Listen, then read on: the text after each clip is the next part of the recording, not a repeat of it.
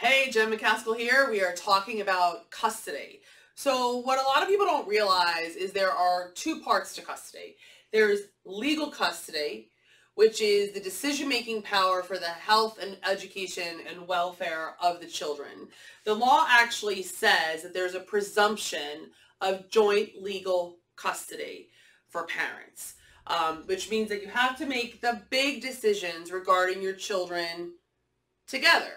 That would mean if they should have their tonsils out, where they go to daycare, where they go to school, if they're going to go to private school, if they're going to go to public school, if they're going to do extracurricular activities. Those are joint legal custody decisions. Again, the law says that there's a presumption that the parents are going to have joint legal custody of their children and have to make those decisions jointly.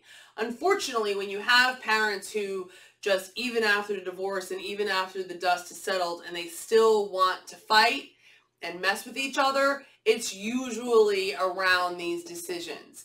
So just because during your marriage, let's say mom always was the one that made all these decisions, now that you're divorced, mom and dad, mom has to include dad. She can't just make the decision and then unilaterally say, Dad, here, you have to pay your share for the decision that I cut you out of. And that's regarding everything regarding your children. On the flip side, dad can't say, oh, I'm just going to say no to everything so I don't have to pay anything. It doesn't work that way either.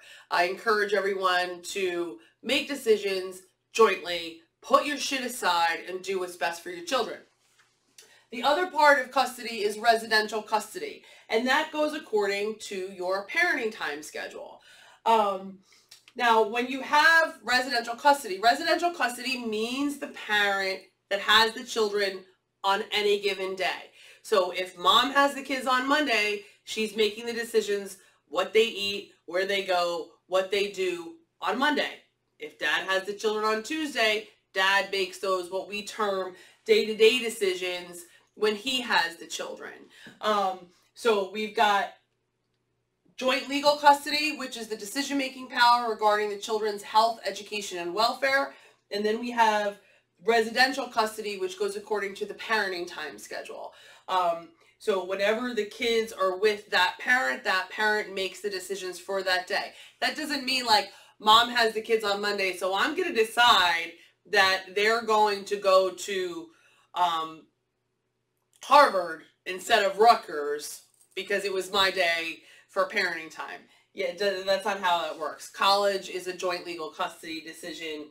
Residential custody decisions is just day-to-day decisions. So mom doesn't have to call dad and say, can I feed them hot dogs for dinner? What they eat is not a joint legal custody decision. That's a day-to-day decision. So those are the two prongs of custody. If you have any questions, as always, give me a call.